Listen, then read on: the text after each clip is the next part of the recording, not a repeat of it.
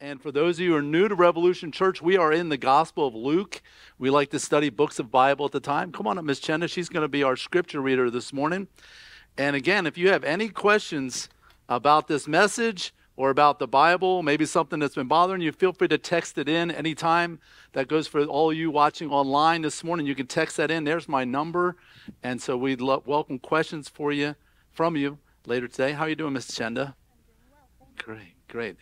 And there's up on the screen. You all listen as Miss Chenda reads God's word for us this morning. Luke 9. But I tell you truly, there are some standing here who will not taste death until they see the kingdom of God. Now, about 8 days after these sayings, he took with him Peter and John and James and went up on the mountain to pray. And as he was praying, the appearance of his face was altered, and his clothing became dazzling white. And behold, 2 men were talking with him, Moses and Elijah, who appeared in glory and spoke of his departure, which he was about to accomplish at Jerusalem.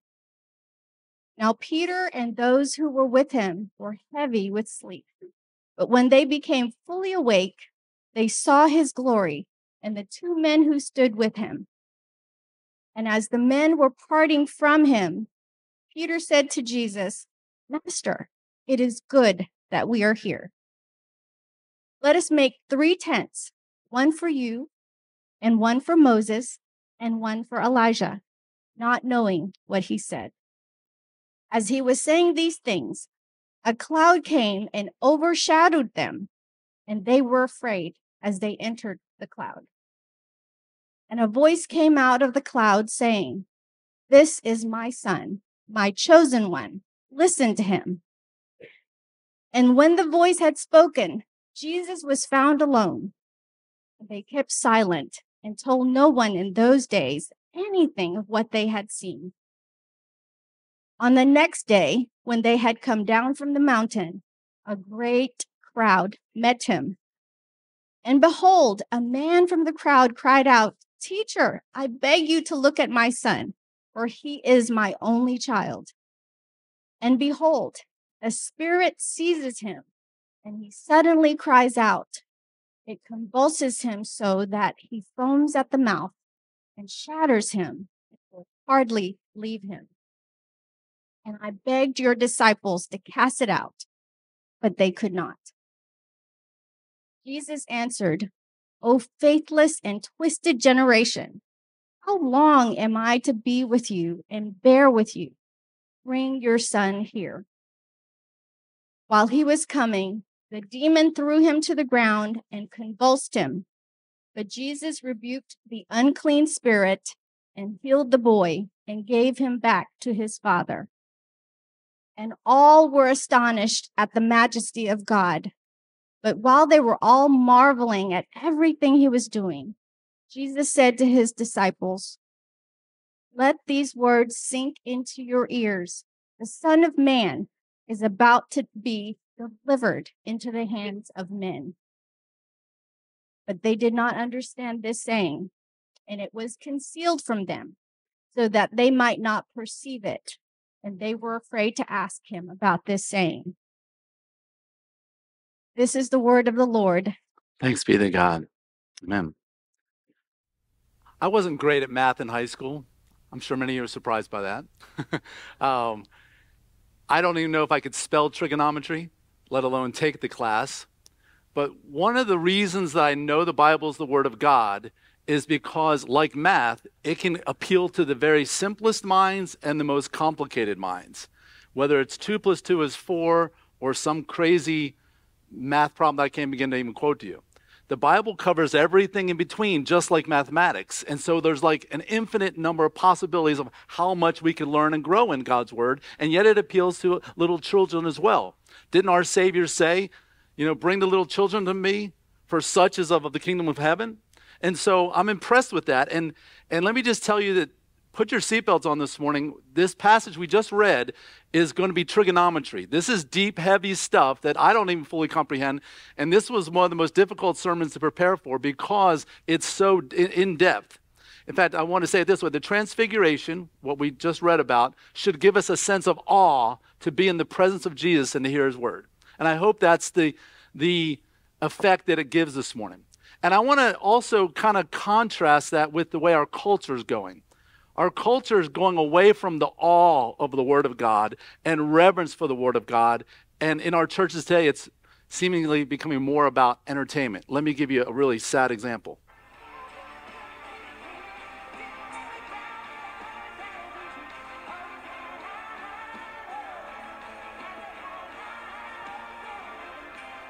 No, we'll just call it when it lands. Call it in the air. Tails, what I'm kicking. Yeah, let's just go with tails. Would you like to kick or receive the Bible? I will receive. Tom wins the toss, chooses to receive the Bible. Patterson back with the kick. Oh my goodness! Is that a touchback? Can you even get a touchback? First time in 18 years there's a touchback for the kickoff. They literally kicked the word of God. Just utter disrespect in the name of entertainment. And I'm not saying we shouldn't make our music great and that our sermons shouldn't be interesting and there shouldn't be a sense of doing things with excellence. But man, if we have to bend over so far backwards that we're kicking a Bible and dressing up in football costumes and stuff like that and entertaining people with smoke and fog lights and all that stuff like that, we have gotten so far away from the Word of God. And I'm not anti-megachurch. I think there's some phenomenal megachurches out there that run in thousands because they preach the Word of God. And I hope we grow as a church and continue to grow as a church. This year has been a great year for our church. But I am never going to stoop to where I'm doing stuff like that to hopefully keep your attention. If the Word of God can't keep your attention, I need to get back on my knees and pray about it more and find a way to deliver it in a way. But I'm thankful to be a part of a church that loves the Bible and loves God's Word, and we don't have to stoop to things like that. And I'm hoping that the Transfiguration, what you're going to learn about here this morning, will make you like, God's Word is so amazing, and that Jesus is truly amazing. This passage right here, we're going to divide it into 3 sections. There's the Son of God displaying his glory, which is the Transfiguration. There's the Savior dispenses of a demon, and the Son of Man delivered to men. So let's jump right in here. Last week, we ended with this verse, but this verse is a transitional verse into this week. Jesus made a prophecy here. He said, but I tell you, truly, there are some standing here. Okay, this is as he was teaching and going, and Peter had just said, you are the Christ, the Son of the living God. He said, there's some staying here that will not taste death, not experience death, until they see the kingdom of God. And atheists like to point at this verse and say, see, Jesus' prophecy didn't come true, so therefore Jesus is a liar and he's not the Savior. Well, we learned last week, if you want to go back and listen to it, it's online. But the kingdom of God, Jesus uses it in 5 different senses in the New Testament. And he didn't mean the literal millennial kingdom where Jesus Christ returns and sets up his kingdom on earth. He meant in the sense that he's presenting the kingdom of God and the experience of the kingdom of God. And of course, he already said the kingdom of God is where? Is within you. And he says, as he's preaching the gospel, the kingdom of God is already at hand. So the kingdom of God is like the already and the not yet. It comes in different phases. So this doesn't mean that Jesus was wrong. They were twisting the scriptures, not even listening to Jesus' own words.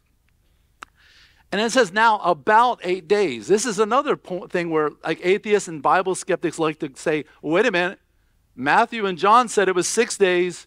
Luke says 8 days. See, there's a contradiction in the Bible. Well, first of all, there's a key word there. Luke says about, okay? So if you say, hey, we were gone for about 3 or 4 days, am I giving you a specific number? No, I'm using the word about. But also consider this. Luke is counting the day that he says it and the day that the next thing happened, and there's 6 days in between. So when we say something is standing about something, like roundabout, it's on either side of it. So there's a day on either side of it. So when he says about 8 days, that perfectly fits in with literal 6 days that the other 2 gospel preachers were referencing. So again, people try to hold the Bible to a standard that they don't even put on their own words. For example, if you look at your app on your weather today, it will say that sunset is at 7:18 or whatever time it is. Don't hold me literal there, I was just guessing. But does the sun truly set or does the earth turn? We still say sunrise, sunset. We say the sun's going down, the sun's coming up. And it's not doing any of those. We all know, we all passed third grade science class and know the sun doesn't go up and down, but we still say it. A groundhog is not a dog or a hog, okay? A prairie dog's not a dog, okay? But we say all these words all the time. Can you imagine people 200 years from now saying, what idiots they were there back then in 2024? They said the sun went down and the sun came up. You know, again, they want to scrutinize the Bible and they want to be skeptical of the Bible because they don't want to believe the Bible. Because if you can kick the Bible in the trash can, you don't have to do what it says. And really, that's what it comes down to. I'm going to be the master of my own destiny, not God. I don't need some God telling me what to do. I want to do what I want to do. I want to watch what I want to watch. I want to sleep with who I want to sleep with. I want to spend my money my way. I want to do everything. I want to be the Lord of my own life. And that's the root of the problem. It's not like, oh, there's contradictions in the Bible and all those things like that. That people will see what they want to see. So all that happened after he said this. And so he's connecting the two. In fact, it's very interesting. Matthew, Luke, and John all connect Jesus' prediction about the kingdom with this transfiguration, when Jesus' appearance changed. So all three connected the two events, the statement with the event. And so I really believe this is what Jesus is talking about. He says, some of you won't die until you see the kingdom of God revealed in my transfiguration. I think that's what's making abundantly clear through the three gospels. So it says he took with him Peter, John, and James. Have you ever noticed that in all the lists of the disciples, whether it's a few of them or all 12, who is always listed first? Peter is. God had big plans for Peter, and you see that Peter was the one on Pentecost, stood up preaching and was bold, when only days earlier he was like, oh, who's Jesus? I don't know him. You know, denying him totally, okay? But now, through the Holy Spirit of God, he's preaching the word of God with boldness before men who were threatening to kill him. And so that you see that change there. And it's Peter, John, and James. This is the inner circle that Jesus had. Jesus had many disciples, right? Hundreds and hundreds of them. Then he had the 120. There was the 70. There was the 12. And then there was the 3. It's been said that everybody needs to have their 3. A small group, a discipleship group, friends who get together occasionally, but people who love the Lord Jesus like you do and will help you in that growing process together. So that's why I encourage you to get a part of a Wednesday night group or a Tuesday night group or one of these groups and get connected to people. Even Jesus had his Peter, James, and John to help him grow in Christ. And it says they went up on a mountain to pray. You think about how brief the details of the gospel are compared to all that Jesus actually did, right? John says, if we were to record everything that Jesus did, the books of this world cannot contain them. But yet, it repeats over and over again, Jesus took time to pray. If your ministry on earth was only going to be 3.5 years, you think you'd be as busy as possible, working 7 days a week, going, because you got to change the world in 3.5 years. But how many times over and over again, Jesus says, you know what? Let's go away. Let's pray. Jesus was showing you, and Jesus was showing Gary, we have to depend upon the Holy Spirit of God to do the miraculous, to do the supernatural. That Jesus himself is setting that example for all of us to follow, to take time to pray. And then watch this. As he was praying, a lot of good things happen while you're praying, amen? That was weak. A lot of good things happen while we're praying, amen? All right, good. You guys are awake. Okay, more coffee, please. It says the appearance of his face was altered. Okay, and it tells us how it was altered. He started to shine brightly. And it says, and his clothing became dazzling white. Some translations, the Lexham English Bible says, his clothing became gleaming like lightning. This word can be translated different ways. Think about how bright lightning is. I mean, it's pretty amazing. And it says his clothes were glowing like that with that effect of lightning. And so where are they? They're up on a mountain. Jesus' face does what? It changes. It becomes bright. His clothes become bright. Does any of this sound familiar? I mean, let's walk through all that's happening here. High mountain, took 3 leaders with him. The cloud covers the mountain. There's the glory of God comes down. His face becomes bright. The glory settles. I heard somebody got it over there. And after 6 days, God speaks. And what did you say over here? Moses, right. When Moses received the law, he was up on a high mountain, and all of this applies to that. This is definitely a hyperlink back to that event. Of course, Moses was on Mount Sinai, and I believe Jesus is on Mount Horeb. Different people debate that. Moses took Joshua, Aaron, and Hur. Jesus takes Peter, James, and John. The cloud was mentioned in both passages. The glory of God was mentioned in both passages. His face becomes bright. You know, it's interesting. Moses' face became bright because he absorbed the glory of God. Remember those old toys we used to get that were like that funny color green? And you'd put them under a lamp. And then when you turn them off the light, what would happen? Yeah, they wouldn't glow, though, until you put them under the light for a while. They had to absorb the light, and then they could glow in the dark. Moses absorbed the light, or reflected it like the moon reflects the sun, but Jesus didn't have to absorb any glory. He was the glory. He's like the sun. He has his own light. Moses was like the moon. And then we continue with the comparison. So the glory settles on, and not only does it cover, now it settles on the mountain. And then after 6 days, God speaks and gives the law. This is an incredibly clear hyperlink back to this story. And this is like one of the most important stories to Jews. This is like, wow, the giving of the law. This was something they were truly in awe of. This was a magnificent event. I mean, this wasn't just any old cloud. This was a cloud that was just like, wow, like one of those storms coming in, but it's glowing. Lightning is going all over the place, and everything is smoking. And then Moses comes down, and his face is glowing, and the people are like terrified of it. And what do they ask him to do? Put a veil over his face. It's like, you're freaking us out, Moses. And it was scaring them how much glory was going on, not only here with the giving of the law with his face, but all that was happening on the mountain. And behold, 2 men were talking with him, Moses and Elijah. And so my question is, did Moses and Elijah have T-shirts on? It said Moses, Elijah. I mean, had they ever met these guys in person? No. How would they even know who these guys were? Well, it says that they were talking.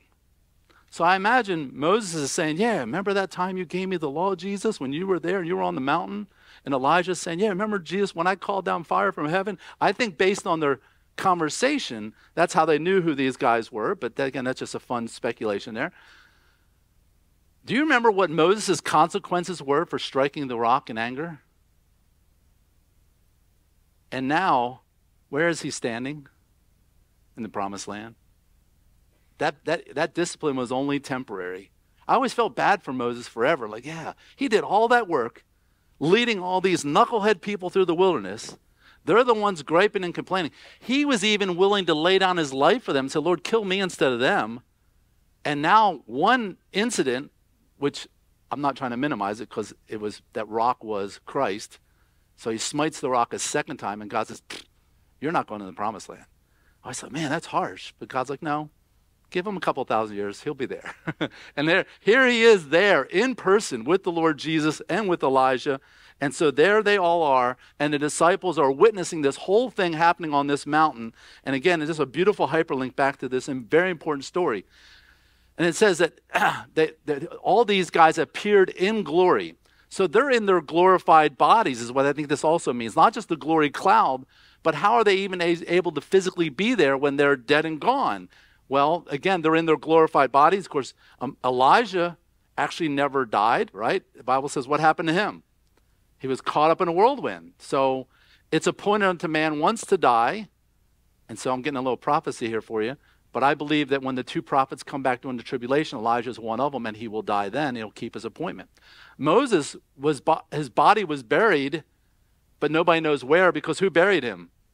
God did, okay? And so you just think of all this thing that's going on, but both of them somehow are appearing in their glorified state, and yet the disciples recognize them by what they say. And so we have that same promise. Did you know that? Philippians chapter 3 says, we eagerly await our Savior, the Lord Jesus Christ, who will transform our humble body, our body's humble, amen? Our humble body to be what? Conformed to his glorious body.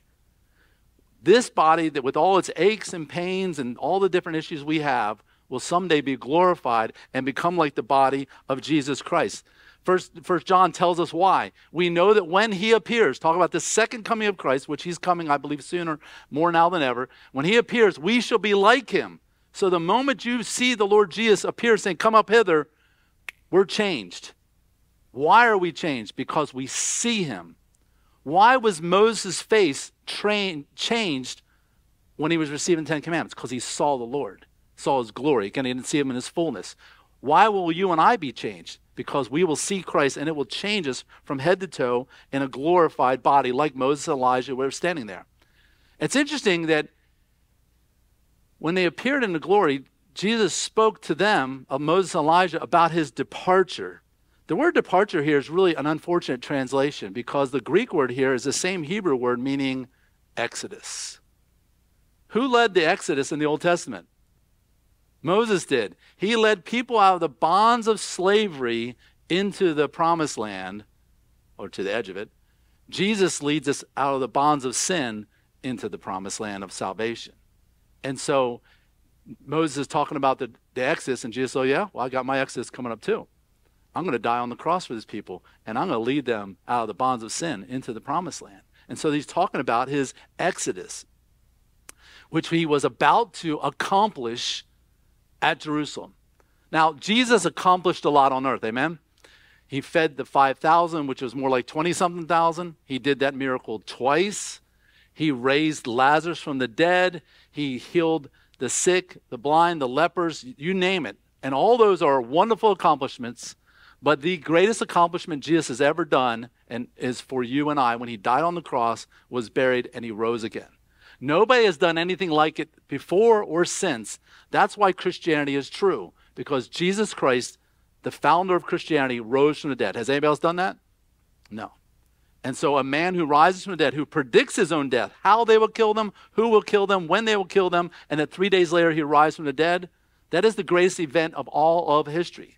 We say this is 2024 because 2,024 years ago, he was born. A lot of people think AD means after death. It doesn't. Okay, it's Anno Domini, which means the year of our Lord. The year Jesus Christ was born, he came into this world to change the world. And he even changed our calendar and everything in between. So it's now Peter and those who are with him. I don't know what's going on here with Luke, but now he doesn't even mention James and John's by name. I don't know. I guess it's because Peter's listed first, and now Peter's the main focus of this because Peter's the one that's about to speak. But they're very heavy with sleep. What's another time in the Bible where they're really heavy with sleep? In the Garden of Gethsemane. Good for y'all. And here, let's cut them some slack. I think they've been praying all night. When they went up this mountain to pray, first of all, climbing a mountain is a lot of work, okay? Those of you who've been to Colorado know that. You know the air gets thin, all that stuff. And so they're climbing up to a decent elevation here, not near Denver or anything like that, but they're climbing. They've been up there. They've been up all night. They've been praying, and they're tired. But Jesus is still awake, and he's having a conversation with Moses and Elijah, and they wake up, and when they became fully awake, they saw his glory. And it's interesting, I don't want to spiritualize this, except that Paul does. Later, Paul talks about, hey, wake, you sleepers. Realize it's getting dark, and the world is getting dark around you. You need to wake up and realize we got to get the gospel out there. And so this is a call to us that when we become fully awake, we see more of the glory of God, and we need to take the Great Commission and sharing Christ and changing the world more seriously. And they woke up and are like, wait a minute, I see Jesus, and I see two people. Am I seeing triple vision here? What's going on? And then they're looking closer, and then they're hearing their conversation like, no way, that's Moses. Listen to what he's saying. Oh my gosh, that's Elijah. And they're seeing the heroes of the faith right here in person with Jesus. And as the men were parting from him, so Moses and Elijah say, okay, Jesus, we'll see you later. We're going away. And so Peter says to him, Master, hold on, stop them. It's really good that we're here. And he's celebrating the moment. And we give Peter a hard time because many times Peter, before he speaks, has to take his foot out of his mouth. I'm not sure this is one of those cases, as I've studied it this week. Let me tell you why. He says, let us make 3 tents. Now, tents is often translated what else? Tabernacles. What did the nation of Israel, what's their next big project after Moses came down from the mountain? The next big project is the building of the tabernacle. Peter's actually tracking with what's happening here. He's seeing the hyperlink. He's like, hey, Moses and all led the people, told them to gather the gold, the silver, all the jewels, and all the things, the parts to assemble a tabernacle. This is that. This is like Mount Sinai. Let's build tabernacles. So Peter's actually on the right track. But actually, it's even much bigger than that. So I don't think Peter's saying, hey, let's worship these three guys. They're all equal. But I don't think he will see how much head and shoulders Jesus is above them yet. But he is seeing it. He's on the right track. What was the next big thing after giving the law of Moses? Again, it was building the tabernacle, as you'll find in Exodus 26. All this other stuff just happened in Exodus 23, 24, and 25. So he says, let us make 3 tents or tabernacles for you, for Moses and Elijah. And then there's this parenthetical thought here, not knowing what he said. And again, people, including me, have read this in the past saying, Peter, there you go, putting your foot in your mouth again. I think he doesn't even really fully appreciate how significant what he just said was. That he really is tracking with the glory of God. But again, it's even much bigger than even he thinks. And in the middle of him talking, as he was saying these things, a cloud came down, overshadowed them. You ever been in such a dense fog, like you're driving, that you have to slow down like 5-10 miles per hour because you can't hardly see anything? This is how thick this was, I believe, that it overshadowed them, and they were afraid as they entered the cloud. Now, give them credit, they're entering the cloud, but why are they afraid? Anybody remember from Mount Sinai? What would happen if you even touched the mountain? You died. And they're thinking, oh my gosh, we could die from this. But the Lord's talking to us. Let's go in. I'm in. Who's in? And I'm sure Peter was the one who went first, just like he was the first to go and walk on the water. And so Exodus 19:12 says, and you shall set limits for the people all around this mountain. Take care that you don't go up into the mountain or even touch the edge of it. Whoever touches the mountain shall be put to death. That's why they're afraid. But yet they entered in anyway. And a voice came out of the cloud saying, this is my God voice. This is my son, my chosen one. Listen to him. 3 phrases that are all, again, important hyperlinks back to the Old Testament. You see, rabbis had taught for decades and centuries, actually, that the Messiah would be confirmed from all 3 parts of the Old Testament. What are the 3 parts of the Old Testament? There's the writings, which is Psalms, Proverbs, Ecclesiastes, all those things. There's the prophets, Isaiah, Jeremiah, Micah, Obadiah, all those major and minor prophets. And then there's the law, which is the first how many books? 5. Yeah, gave you a little subtle hint there. So here in the writings, from Psalm 2, he quotes, this is my son. And then from the prophets, he talks about my chosen one from Isaiah 42 and in several other places. I'm just giving you one sample. And then he says, listen to him over and over in Deuteronomy. It says, hear, O Israel, listen to the Lord your God. Listen to his commandments. And he's putting all 3 parts of the Old Testament saying, yep, this is the Messiah. And all the rabbis should have caught on and say, yeah, look, it just got fulfilled there. But some believed, but most did not. Matthew 3:16 says, and when Jesus was baptized, behold, a voice from heaven said, this is my beloved son in whom I'm well pleased. So at the beginning of Jesus' ministry, a voice from heaven confirms that. And then here towards the end of the ministry, God puts his seal on that. You see the chiastic structure there, the beginning and the end, all confirming, all pointing to who Jesus is, that he truly is the Messiah, the anointed one to come. John 5 says this was why the Jews were seeking all the more to what? To kill him. Because not only was he breaking the Sabbath by healing on the Sabbath, but he was even calling his own God, his own Father, read this last part with me, making himself equal with God. You see, people say, well, like the Mormons, Jehovah's Witnesses, and other cults and other denominations will say, well, there's God the Father, but then Jesus is just God the Son. He's a lower, lesser God. That's like saying lower, lesser, perfect. How can you have a lower, lesser, perfect? God the Father, God the Son, God the Holy Spirit are all equally God. We believe in one God, distinctly expressed and eternally in 3 persons, all equal. Jesus is not a lesser God. In fact, the Jews multiple times wanted to kill him for blasphemy because he claimed to be equal with God. So when people say, well, Jesus never said I was God or I was equal with God, I want to know, which Bible are you reading? You're doing selective reading is what the problem is. But John and Peter, both John and Peter refer to this transfiguration later in their writings. Let's look, John in chapter 1 at the beginning, he says, that's where he says in verse 1, in the beginning was the Word, and the Word was with God, and the Word was God. And then he says, verse 14, and the Word became flesh and dwelt among us. That's obviously talking about Jesus. The whole chapter is. And we have seen his glory. John's talking about the transfiguration. We saw, most of the time he just walked around in flesh and bone and blood, and he was just normal looking. But then all of a sudden there was that one time that he just glowed, and he wasn't glowing because he had encountered God. He glowed because he was God. And it says, as the only son from the Father, and there's a reference to the quote, full of grace and truth. Peter also references the transfiguration. He says, for we did not follow cleverly devised myths. This isn't just a bunch of myths and fables. And Peter's saying this only decades after the resurrection, okay? So people have this whole idea that the Council of Nicaea and all those other councils later, they declared Jesus was God after hundreds of years of legend and myth.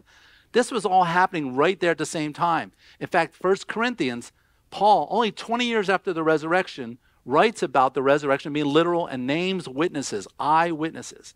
And he says, we're not following devised myths when we made known to you the power and the coming of our Lord Jesus Christ, but we were eyewitnesses of his majesty.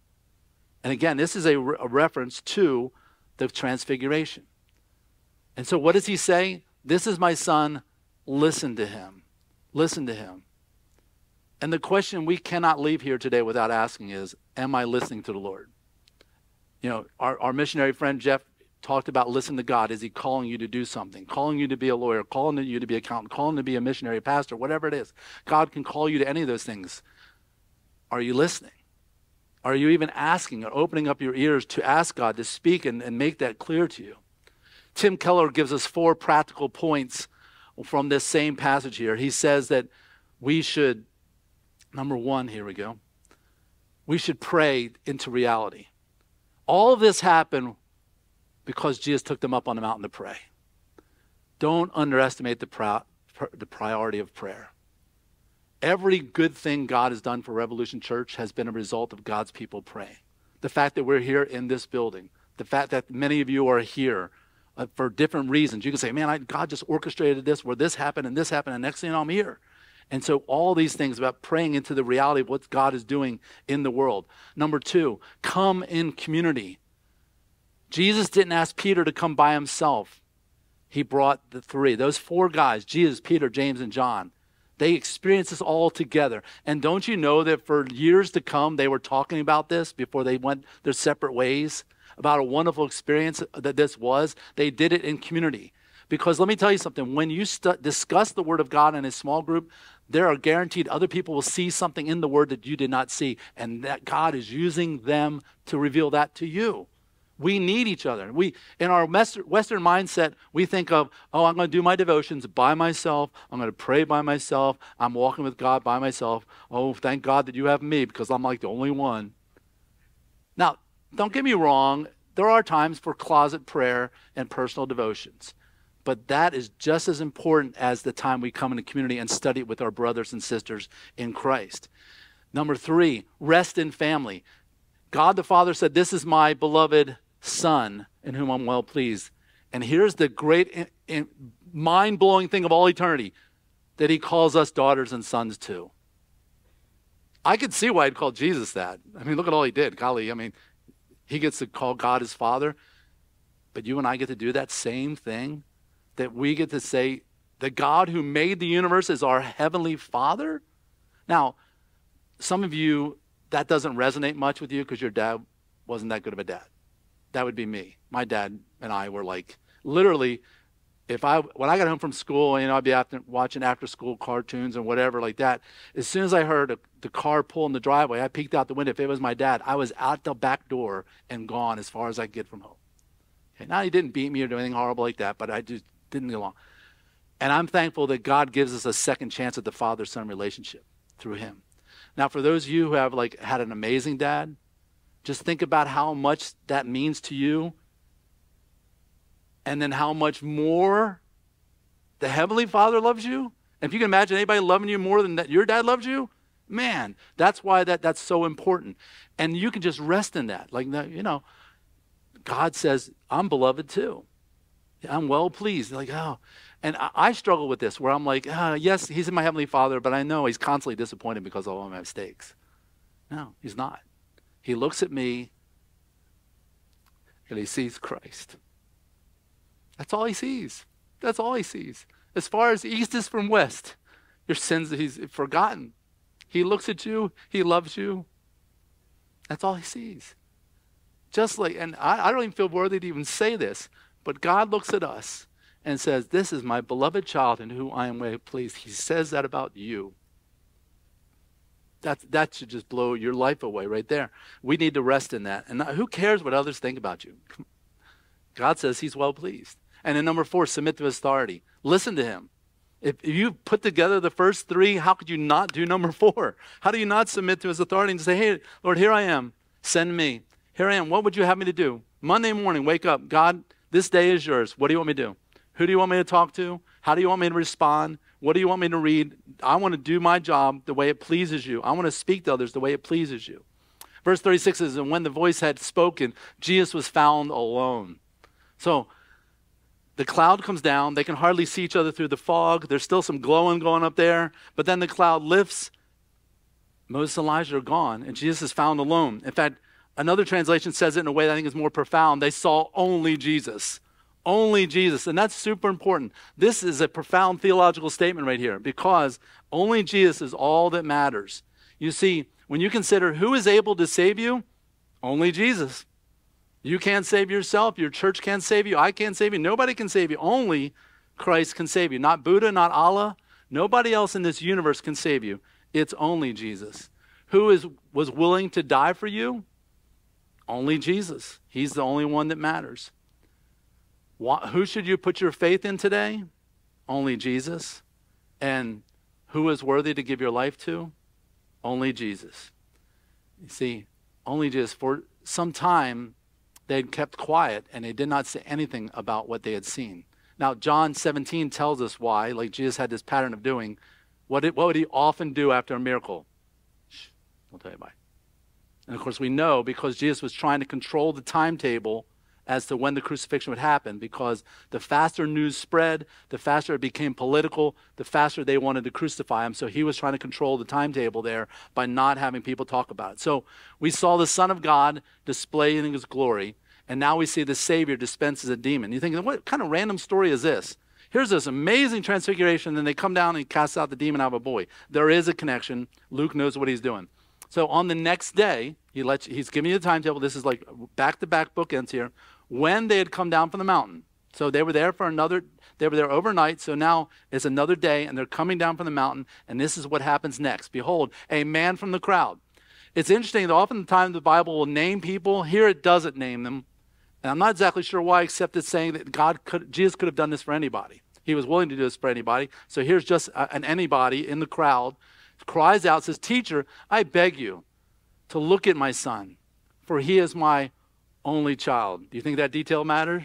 Right? For God so loved the world that he gave his only son. There's a link going on here as well. That's why this story matters.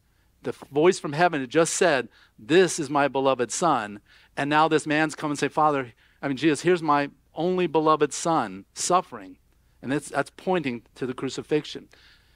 And so he says it's his only son because if you go back to Luke 8, we just studied this a few weeks ago, Jairus had a 12-year-old daughter, and he said, this is my only daughter. Do you see the pattern here? And so now he's saying, this is my only child. I think I skipped one here. Anyway, there was multiple times where he talks about an only child, and this is another one like it right there. And so now we go, and he tells them all the details. Look at all these horrible things that are happening to this child. And the word child here means between toddler and teenager. So this is 7, 8, 9-year-old. We don't really know.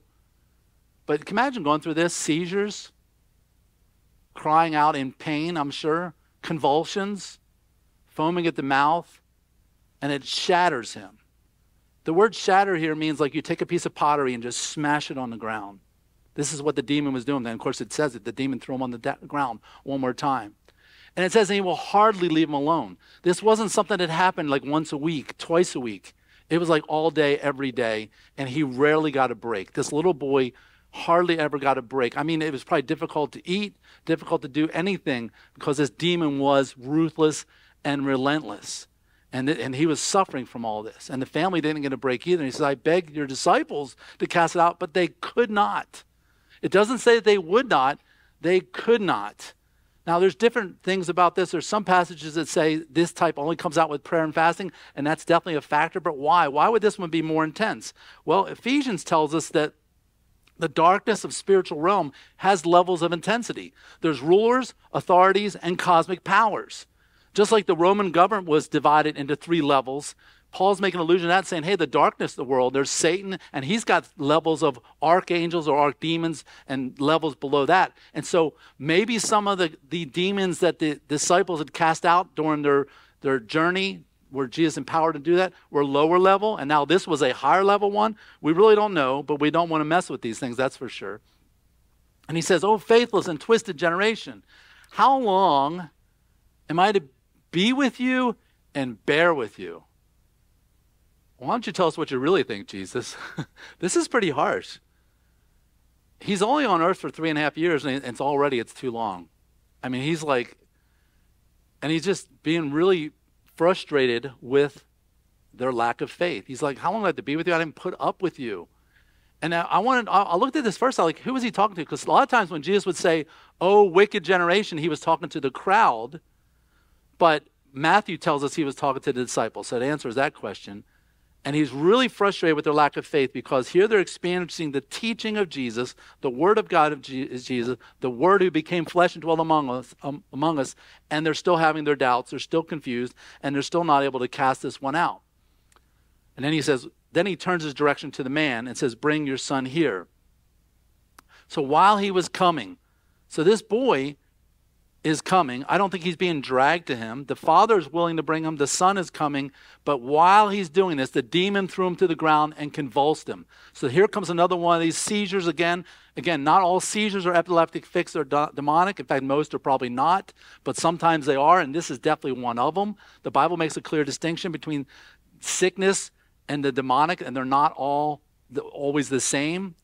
He says, but Jesus rebuked the unclean spirit and healed the boy and gave him back to his father. And this is a picture of the gospel. Here's the only son who is suffering and then is healed and given back to the Father. Jesus would suffer on the cross for us, be buried, and then would return after 40 days to his Father. What did Moses discover when he came down from the mountain? You remember? Yeah, they had created a golden calf, and they had just started worshiping demons right there. I mean, while he's up on the hill. He discovered idol worship, which always involves the demonic. They melted the idol into the fire. They ground the pieces to powder, and they cast it on the water. What was this demon doing to this little boy? Lord, I have mercy on my son, for Matthew tells us the details. He has seizures. He suffers terribly. He falls into the fire and often into the water. And of course, Luke says he's shattered. Just like they shattered the golden calf, ground it into pieces, put it through the fire, and then sprinkled it on the water, this demon possession is exactly what is going through with the idol. It's another amazing hyperlink back to Mount Sinai and what happened afterwards. So, and all of them were astonished at the majesty of God. They're like, man, every little detail, God, you just know it all. You're orchestrating history. Now, it'd be one thing for you and I to write a book, like a novel or fiction, and hyperlink all these stories. This isn't just stories. This was history, people's lives, and God is showing how sovereign he is, that every little choice that Moses, Aaron, her maid, Peter, James, John, everything they did, God was totally in control, showing how sovereign he is. And they're like, man, our God is majestic. He is amazing. And so we've seen the Son of God displaying his glory at the Transfiguration, the Savior dispensing with this demon, and then we bring to the third and final point, the Son of Man delivered to men. And that's the title Jesus gave himself. It says, while they were all marveling, and I hope that we marvel at the word of God, he said, at everything that he was doing. If we're not regularly marveling at Jesus, and this goes for me as well, there's something with our approach to Scripture. You know, in over 30 some years of ministry, I've heard people say, well, I'm just not being fed. And I'm like, every single week I'd stay for the Word of God, I discover something new. I'm like, wow, look at that, look at that. And I mean, I have a degree in theology, and I've been studying since I was 9 years old, and every week I'm blown away by the Word of God. And I'm like, some people are like, I'm just not growing, not being fed. I'm like, Do I need to spoon feed you more? I mean, behold the word of God and behold the God of the word. We are blown away. And if you're not being regularly blown away by the word of God, you need to step back and say, God, clear away all the clutter in my life and help me see you afresh. Help me see the word afresh. Blow me away, Lord. And sometimes we have to dig for golden treasure. It's not always just right there on the surface, but we should be regularly marveling as they did. It says, Jesus said, while they're marveling, Jesus said to his disciples, let these words sink into your ears. And I don't want to read into something that's not there, but I also think the frustration's still there. Hey, you thick-skulled guys, let this sink deep into your ears, because you guys are really thick right now. I need you to really get this. The Son of Man, which some people think the Son of Man is a lower title than the Son of God, it's actually a higher one. Daniel talks about the Son of Man coming, and he's the glorious one, the Ancient of Days who comes as the Messiah. The Son of Man is the most used reference he has used about himself. He said he's about to be delivered. And we're talking a matter of days here. This is all going to happen. He's going to be delivered. What just happened to that little boy? He just got delivered. Okay, you keep seeing the links right here. He said he's going to be delivered not just to anybody, but to the hands of men, to ruthless men, to unsaved men, to torturous men, to Roman soldiers who will mutilate his flesh.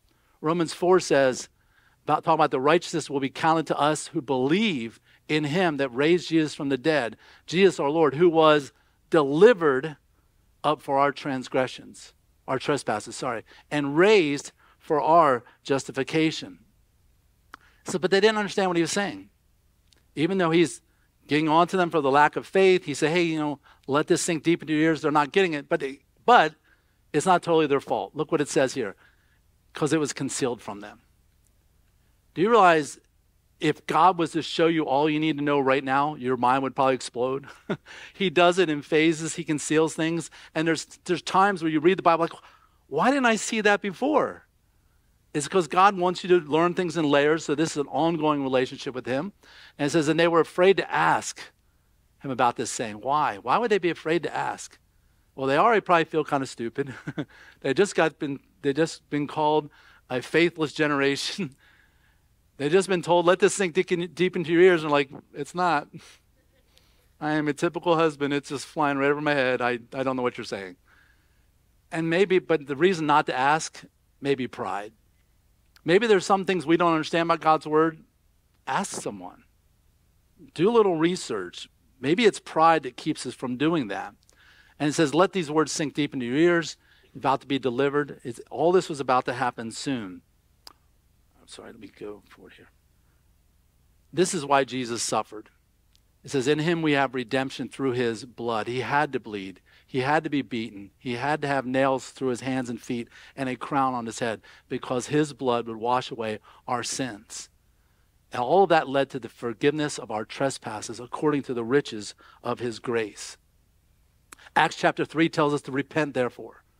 If you're lost here today, you don't know Christ personally, he's saying turn away from everything you've done in the past. Turn away from your attempts to save yourself and thinking that you're a good person, and turn to Christ that he may blot out your sins.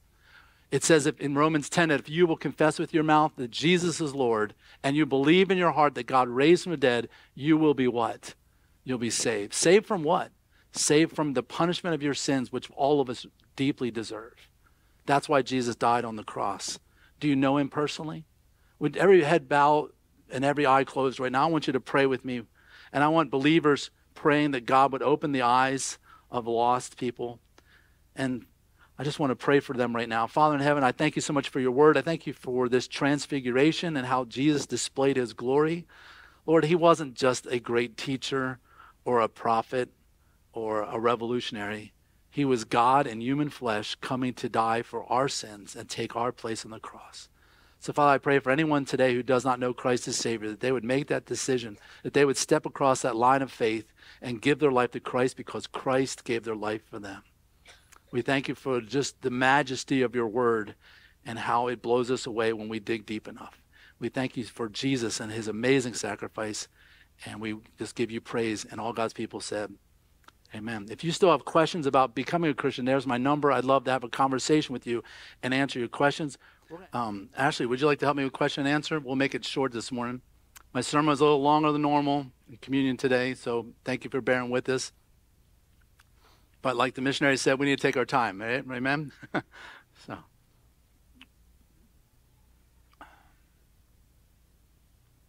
I think I accidentally opened one, but there's one. Right. Acts 2:38 sounds like it's saying we need to be baptized to be saved. Can you explain this verse? Yeah, Acts 2:38 says, repent and be baptized for the remission of sin. And the Church of Christ and the disciples of Christ and like Christian church as a denomination, they all say, see, you need to be baptized to be saved. The key, the way to understand that verse is the word for. Like if I said I'm going to the store for some milk, I'm going there to get it, right?